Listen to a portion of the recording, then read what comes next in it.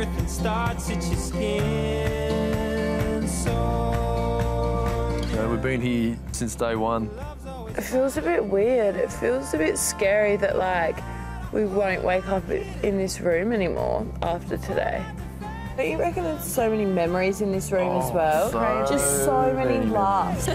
Now waking up and it is the final day in the villa, it's such an amazing feeling because I have been here since day one. I have nearly completed the entire Love Island experience.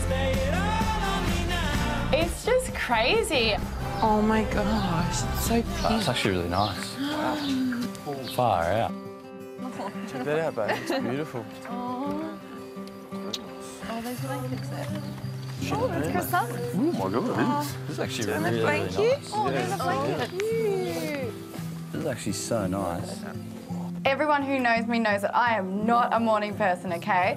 But I don't mind getting woken up very early in the morning to watch the Spanish sunrise with my boyfriend. Look. Oh, you can just see the sun now. Look at that. Can you believe this is the very spot we met 6 weeks ago and now we're sitting here watching this sunrise? It's really, really beautiful.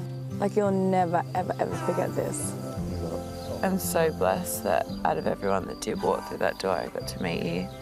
And I got to experience this journey with somebody that I can now call my boyfriend and I've fallen in love with. And I'm really happy. I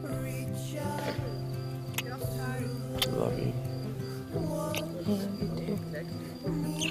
I feel very, very lucky to be able to share this moment with an amazing girl like yourself, and I'm just really over the moon, and what we have here makes me feel like I've won anyway. The start of our relationship in Love Island. That's it. Cheers. This was the start of your life now with me. I love you. I love you.